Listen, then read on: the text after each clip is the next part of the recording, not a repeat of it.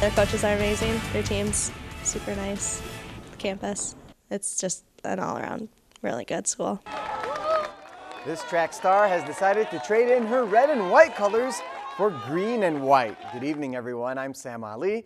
As we told you last night right here on ABC 10, Marquette High School track star Lindsey Rudden has made a verbal commitment to run for the Michigan State Spartans next year. And it's not every day we get a UP athlete committing to a Division I program downstate, so this is kind of a big deal. Rudden was one of the best track and field athletes in the UP during her junior year at Marquette. She says she was contacted by many Big Ten schools, including Wisconsin, Northwestern, and Michigan, but she was more interested in Michigan State, who won nationals in cross country this year. Rudden is eligible to sign her letter of intent in early November. She added that she was contacted via email by one of the head coaches during her junior year, and that's when the recruiting process began.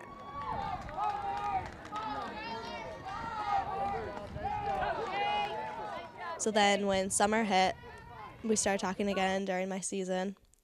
And then I became a senior July 1st. She came up and visited me, had a home visit with me. And that kind of sold me on Michigan State when she came up here. And then a couple weeks later, I committed. Their coaches are amazing. Their team's super nice.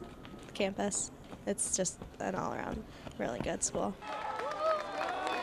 She says the decision on being redshirted during her freshman year will be figured out between herself and the coaches. Big congrats to her.